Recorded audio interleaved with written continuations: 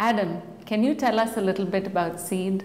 I started SEED about 7 years ago now with a mission of really trying to contemporize, modernize how we engage with science and draw new connections between science and society. And we first endeavored to do that using journalism and by creating a magazine that would tell a different story of how science connects to society and how science influences policy and business, the way we think about energy in cities and essentially life. Over the last few years, we've started to take the way of thinking that we've been advancing through the magazine, so sort of scientific thinking, we call it, and start developing technology and services to help companies and governments think scientifically. Are there any examples that come to mind that are springing out of India? The UID program is an example of scientific thinking. It's the application of the collection of data and ultimately developing a foundational data platform for the country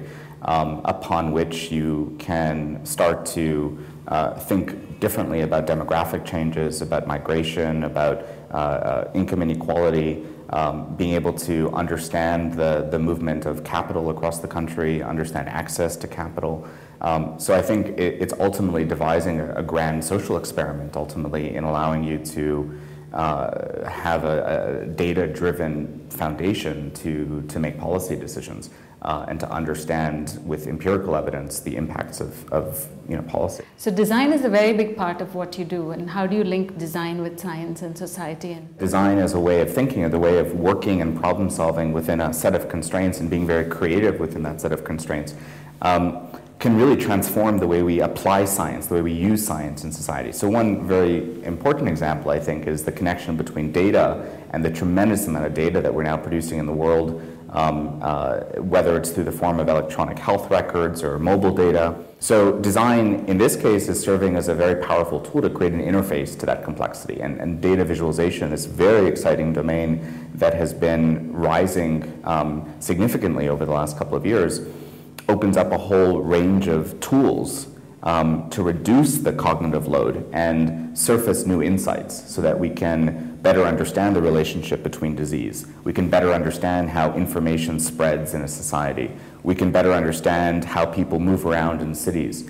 All types of problems that not only can we now see new things because of design, we can actually know new things. We can tackle new problems and surface new knowledge. You were talking about satellite imagery and Facebook. Can you give me that example? NASA has advanced the idea that we could look at illumination patterns in a particular region of the world, taken from satellite imagery, to be able to sort of anticipate the follow-on development indicator, sort of as a proxy for development.